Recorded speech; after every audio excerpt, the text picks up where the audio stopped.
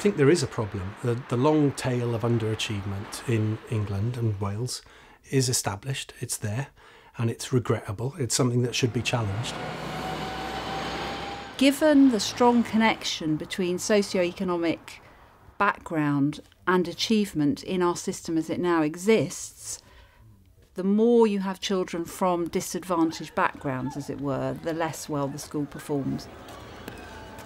There were a number of problems in secondary education, and the government had to try and find solutions. And the main problem that they focused on in the early years was a small number of urban schools serving disadvantaged communities that had entrenched underperformance. The role of sponsors has been important in supporting schools in their efforts to close the attainment gap. Back in 2000, we weren't too sure what a city academy was. The understanding was that it would be a school run by a sponsor, a charity, or possibly even a business.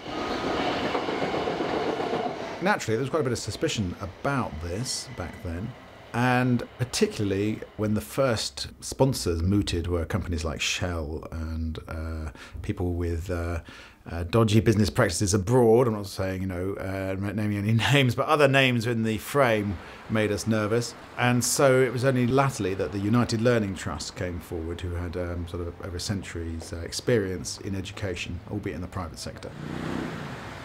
In the early years, sponsors invested in the bricks and mortar of a new building that sent an important message. The message being, we value education, we value this community, and here is a shining new beacon. Sponsor sounds like they're putting money in. Actually, there's very little money that moves from the sponsor to the school.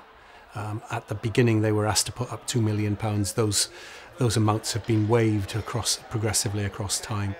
But they do become the body which is effectively the employer of the teachers. The teachers are no longer part of a national pay and conditions system. The children in the school are covered not by the general education law in the country developed over a century, I guess, but instead all of the protections, all of the arrangements around the children are codified in a funding agreement that is reached between the sponsor and the Secretary of State for Education, so the top education minister for education in the country. There isn't necessarily anymore an expectation that there will be a financial role played by sponsors.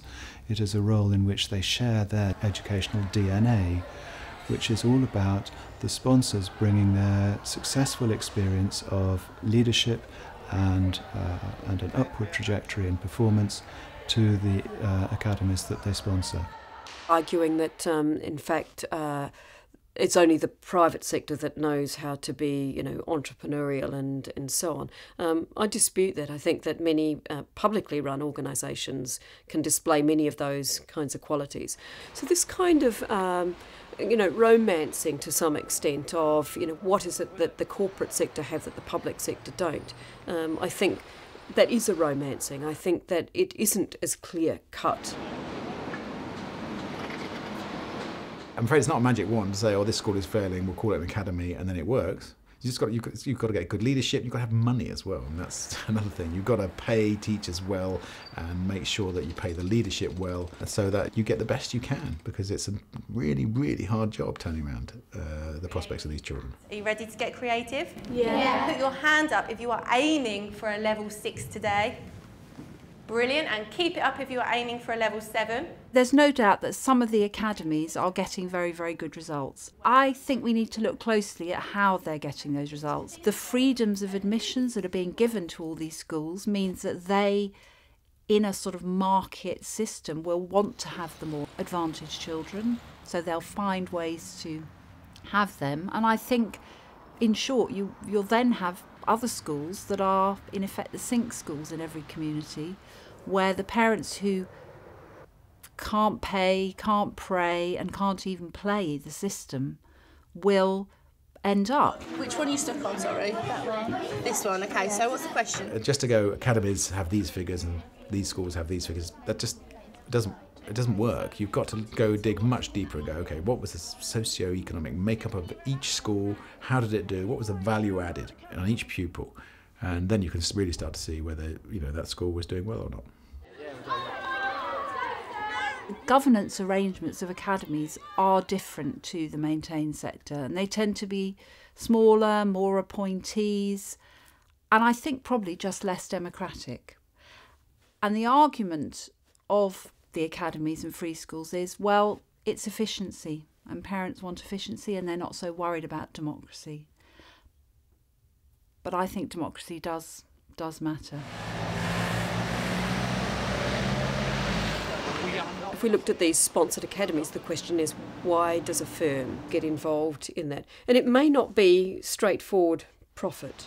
What you'd want to be is a kind of player in that sector, to shape policy in that sector, to look at different ways in which, if you're an actor in that sector, you can move the sector in the direction that you might want down the line. So these might be kind of strategic, longer-term investments. Sponsors of academies clearly are not taking money out of the education system to pay dividends to shareholders. They are facing some reputational risk by taking on a project like this, and they are therefore going to want to retain an element of control in order to manage the risk. So they may well populate a governing body with a preponderance of their friends or employees. I do worry about accountability, that the private sector will be given too much power and the public will not have enough of a say in how our schools are being run.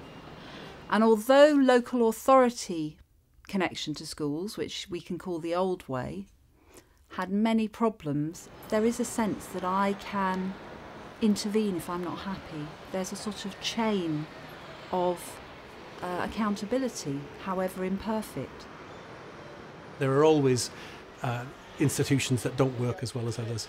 The idea that the response to some local authorities not being good is that you get rid of local authorities altogether is an absurd suggestion. It is what the government's doing. The accountability framework for sponsored academies is rigorous and involves a number of different bodies. So Ofsted will hold a sponsored academy to account for its performance in exactly the same way as it will hold all schools to account for their performance. Parents will hold a school to account because they won't vote to send their children to the school, and central government will hold sponsors to account for every aspect of the performance of the sponsored academy. Increasingly we see that they're not just local firms or even very large firms, but we often see, and increasingly we're seeing these firms located overseas, providing services to core business in the education sector. But we aren't easily able to scrutinise them. We can't easily make them accountable. They're not particularly transparent. And that's in part because they're operating with a commercial logic, and they invoke commercial law. What this government is doing is really changing the whole nature of our system. I think we'll see the growth of educational chains. And I fear, and certainly a lot of people believe, that we will see for-profit providers at the end of that. Positive self-talk to make sure he doesn't, mess up.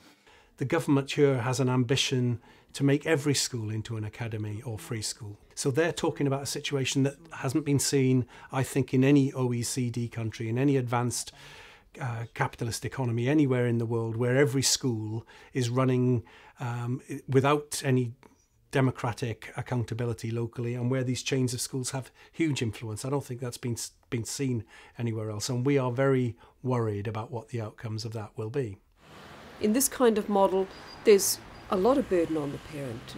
The burden on the parent is to be a consumer of an education for their child. Now, if parents are not up to stepping up to the mark in terms of what the public and the private interests are, and being sufficiently knowledgeable, then maybe we would need a different kind of model where we have perhaps a state beginning to, if it was willing to do that, regulatory bodies adjudicating much more determinedly in the interests of the public.